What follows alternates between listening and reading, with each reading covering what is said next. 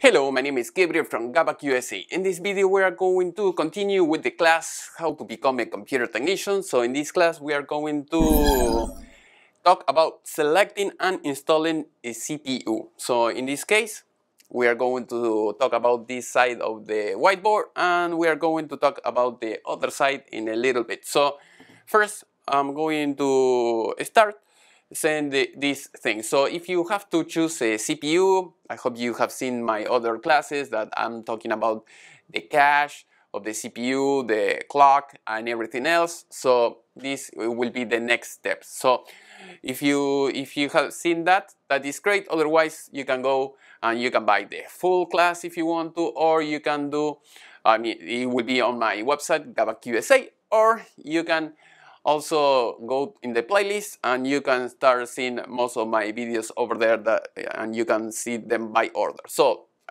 let's start with this class. So in this case we have Intel or AMD. So those are the big brands that you're going to find today and for many years, surely. I don't think so we are going to see any other new brand, but even than that, other than that, it will be the same thing. You can apply this knowledge for, I don't know, if there is a new brand of CPUs for desktop or something like that, it will be basically the same thing. So you have to pay attention about this. So you have to pay attention about the socket and the brand. So if you buy AMD, you have to try to get a motherboard for AMD. If it is for Intel, you have to get a motherboard for Intel. So we are going to see those things. So in this case, we have Intel socket LGA.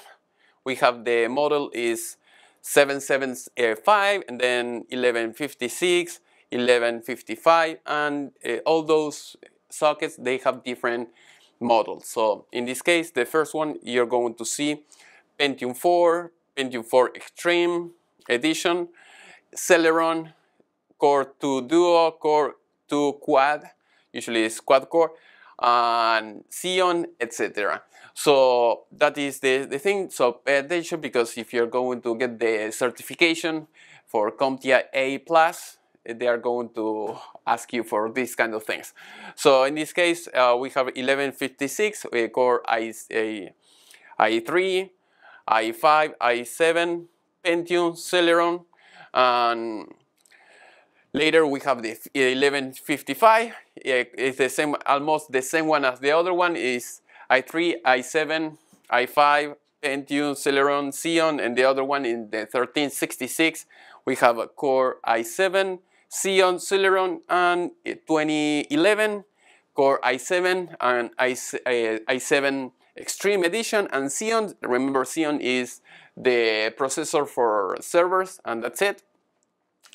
Later on I'm going to tell you which one are for AMD. We have 1150 Core i3, 5 and 7, and we have Pentium, Celeron, and Xeon as well. And in the last one we have 1150, is just the same one as before, so it's exactly the same as before.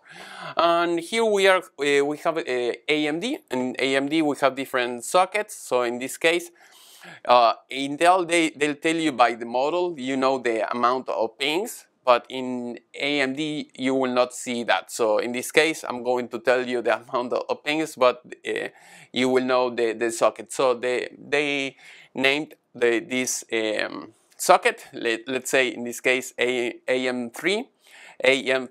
We have 941 pins, and the model are Phenom 2, Athlon 2, Sempron, and Opteron. Opteron, that is the brand for servers. And in this case we have AM3 Plus. In this case it's just 942 pings, and we have the FM1. Those one are usually the APU or APU CPUs. In this case it has 905, usually it's the A series. We have the FM2 Plus, is 904 pings, and is the A series as well. And here we have maybe the 632 and 34. So these both socket, I mean, if you are wondering, I never heard about it, well, that is because it's aimed to servers. So this is this chip is for servers. In this case, we have 1974 pings for the Opteron. That is the name. We have for the G32, we have 1207 for Opteron. So that is all the sockets and the pings that you have to memorize. So now we are going to see the other side. In this case, we are going to see, I hope you can see it well. I'm going to move it so the reflect will not bother you. And in this case, we have the side frame processor numbers. So like I said before, you start seeing maybe different numbers and all those things. You don't know what it is. So I'm going to teach you here. We're going to talk about AMD and then Intel. In this case, we are going to start with Intel. For example, we have Intel Core i7 5775C. So if you're wondering, okay, what is this number? What does it mean? I mean, when you go and you ask, hey, give me this processor, or someone is telling you, okay, yes, I have this processor, or what? Okay, what it means. So in this case, we're going to take apart all these numbers and letters, and we are going to see, okay, first, Intel Core is the brand, okay, that is easy. We have i7. i7 is the modifier, so this is what we have here.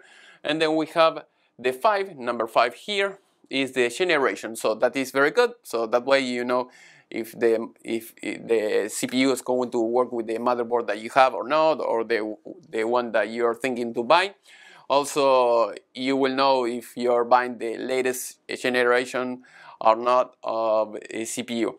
And then the next number is the 775. That is the SQU number. If you're thinking, well, what is that? Okay, it means stocking keeping unit. So that is the model, so how the manufacturer keeps track of the model of the CPU.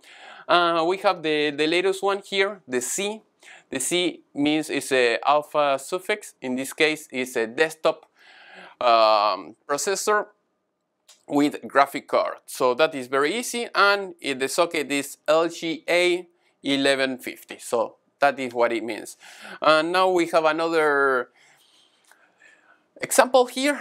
So we have Intel Core i7 5950HQ. We have the same as usual. Intel Core, that is the brand. We have the i7 is the modifier. We have the number 5 in this case here. It will be the generation. We have the SKU number. So in this case is 950. We have HQ.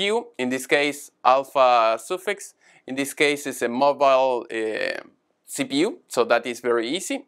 As you can see, it's a mobile quad core with graphics cards. That is very easy. And here we have AMD. So AMD, we have the model and the brand. So in this case, AMD brand, easy.